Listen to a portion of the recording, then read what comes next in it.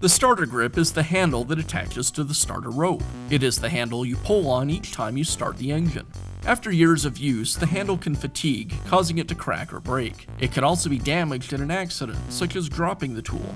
Replacing the starter grip is a repair that you can do yourself, and I'm going to show you how. Hi, I'm Mark Socha. Do-it-yourself repairs like these are easier than you might think. From lawn machines to cordless drills, kitchen mixers, Outdoor grills. our how-to videos walk you through each repair from start to finish. So doing it yourself means never having to do it alone. Let's get started. I'll begin by pulling some of the starter rope out of the starter. And I'll tie a knot in the rope.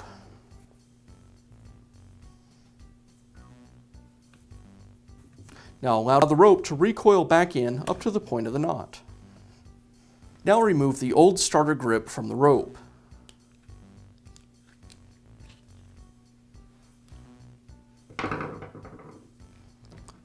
I'll cut the knot off right up tight against the knot.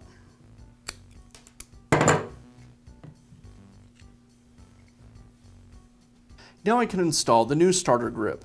I'll thread the rope through the bottom side of the grip. When it comes out the other side, I'll go ahead and tie a simple overhand knot.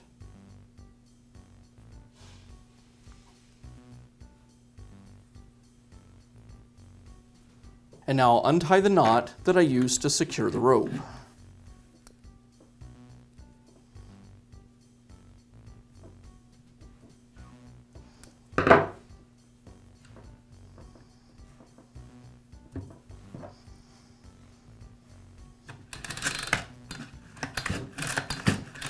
Be sure to check back often for new videos and expert advice. If you found this video helpful, give us a thumbs up And leave a comment.